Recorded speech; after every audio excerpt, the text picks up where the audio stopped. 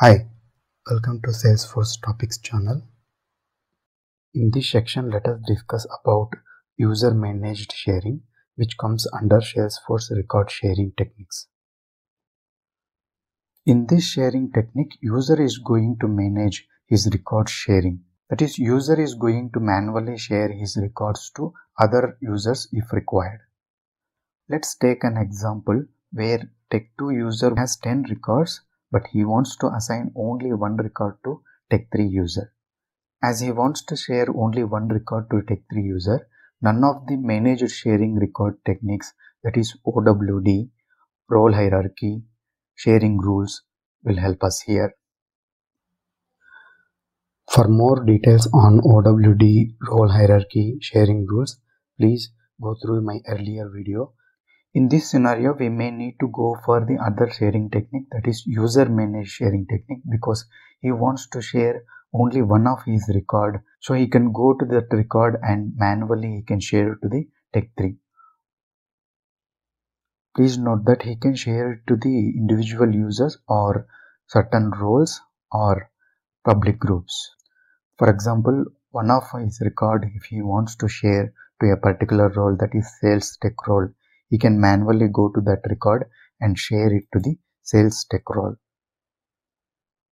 Not all the users can share a record, only a owner of the record, because owner of the record will have the complete full access, and a user in a role above the owner in hierarchy, because he will have the full access on the record, and any user granted with full access to the record. And then obviously an administrator can perform the record sharing, because administrator has the full access on all the records of the org with view all data and modify all data permissions.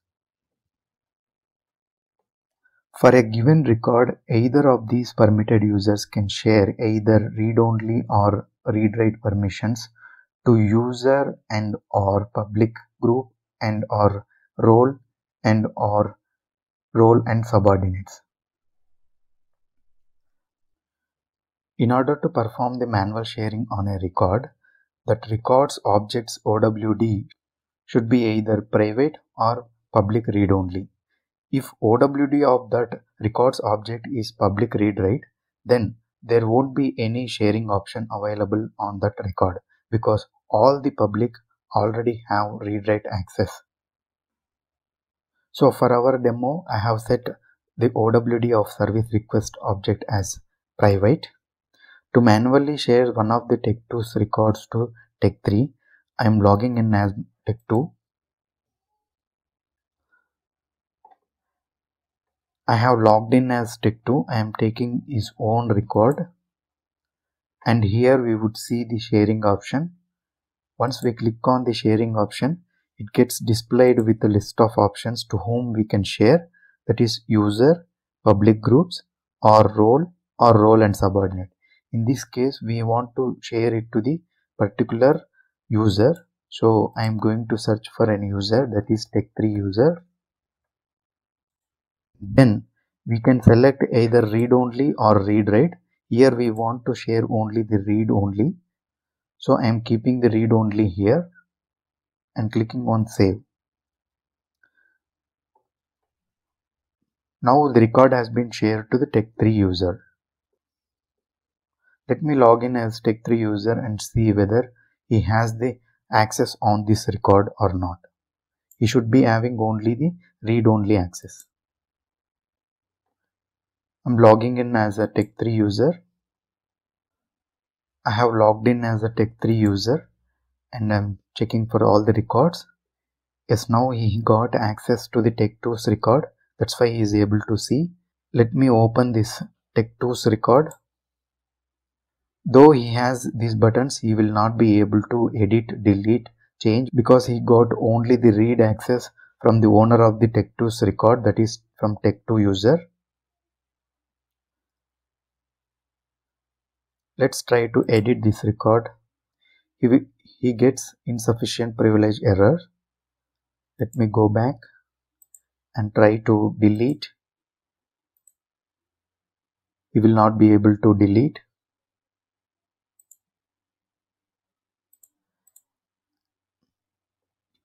As Tech2 user manually shared read-only permission to the Tech3 user, Tech3 user can only read this record. He will not be able to edit, delete, or change its owner. As Tech2 user manually shared this record's read-only permission to the Tech3 user, the Tech3 user now only can read this record. He will not be able to perform edit, delete, change, and also he will not be able to again transfer it to the other users as he does not have full access on this record.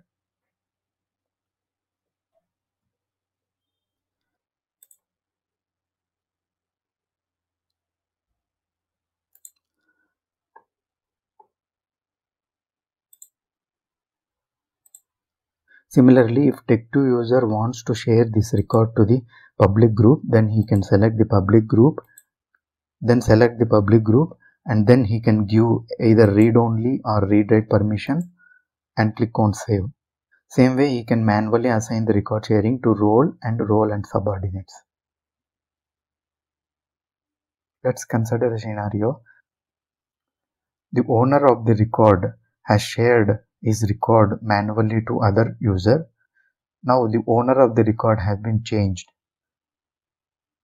In this case, what happens to the manually shared record accesses? In this case, Salesforce revokes all the manual shares done by earlier owner. New owner of the record will have to give sharing manually for the required users again. For example, Tech3 user is now able to see the Tech2's record because he got the read-only access from the Tech2 on this Tech2's record. Now, let me change the owner of the Tech2's records to Tech1. So I am going to change the owner of this record from Tech2 to Tech1. So another user, so that we will see the effect of manual sharing that he has done earlier. User Tech1 user now owns the SR created by Tech2. Now if you go to the Tech3's login and if you refresh this, you will not be able to see the Tech2's record because the owner of the Tech2's record has been changed. Please note that if there is a master detail relationship, for the detail records, we do not have any manual sharing option. Only at the parent level record, user can perform the manual sharing. And once the parent record is being manually shared, the same access goes to the child detail record. We have a master detail relationship between service request and spare part object. Spare part is a detail object. Now I have logged in as a Tech1 user, and under this record he has one spare part wherein he can go and see the sharing rights. He does not have any sharing button here because it is a detail. He can share the parent record so that the detail record also would get shared. In this session, we have covered user managed record sharing. In the next session, we are going to cover Apex managed record sharing. Thanks for watching. We will meet in the next session.